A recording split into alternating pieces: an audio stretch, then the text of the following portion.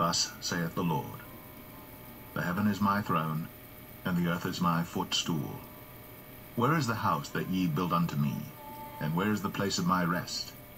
For all those things hath mine hand made, and all those things have been, saith the Lord.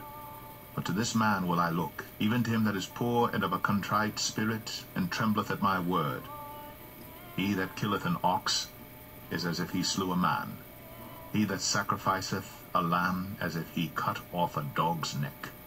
He that offereth an oblation, as if he offered swine's blood.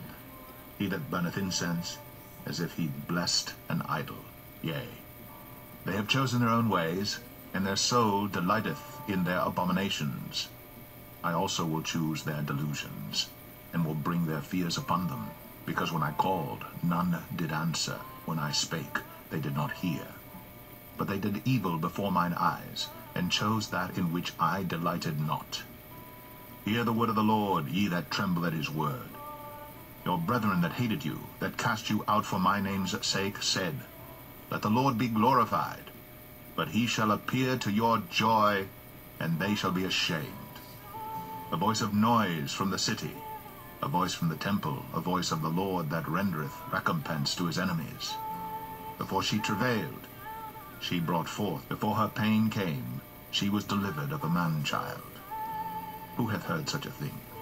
Who hath seen such things? Shall the earth be made to bring forth in one day, or shall a nation be born at once? For as soon as Zion travailed, she brought forth her children.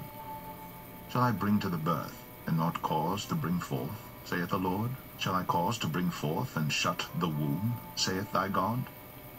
Rejoice ye with Jerusalem, and be glad with her, all ye that love her. Rejoice for joy with her, all ye that mourn for her, that ye may suck, and be satisfied with the breasts of her consolations, that ye may milk out, and be delighted with the abundance of her glory. For thus saith the Lord, Behold, I will extend peace to her like a river, and the glory of the Gentiles like a flowing stream. Then shall ye suck, ye shall be borne upon her sides, and be dandled upon her knees. As one whom his mother comforteth, so will I comfort you, and ye shall be comforted in Jerusalem. And when ye see this, your heart shall rejoice, and your bones shall flourish like an herb. And the hand of the Lord shall be known toward his servants, and his indignation toward his enemies. For behold, the Lord will come with fire, and with his chariots like a whirlwind, to render his anger with fury, and his rebuke with flames of fire.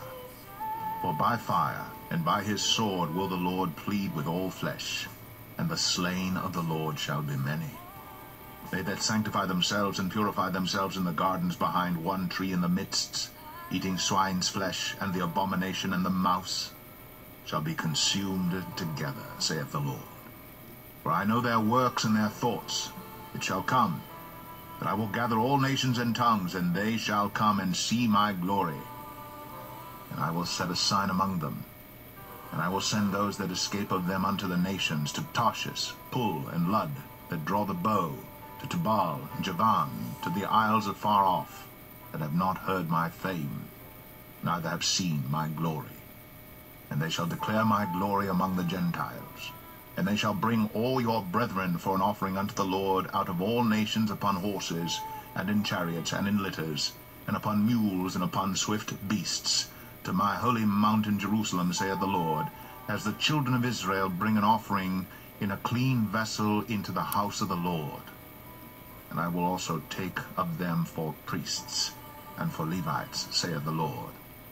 For as the new heavens and the new earth which I will make shall remain before me, saith the Lord, so shall your seed and your name remain.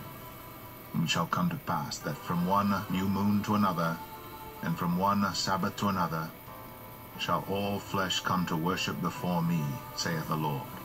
And they shall go forth and look upon the carcasses of the men that have transgressed against me, for their worm shall not die, neither shall their fire be quenched, and they shall be an abhorring unto all flesh.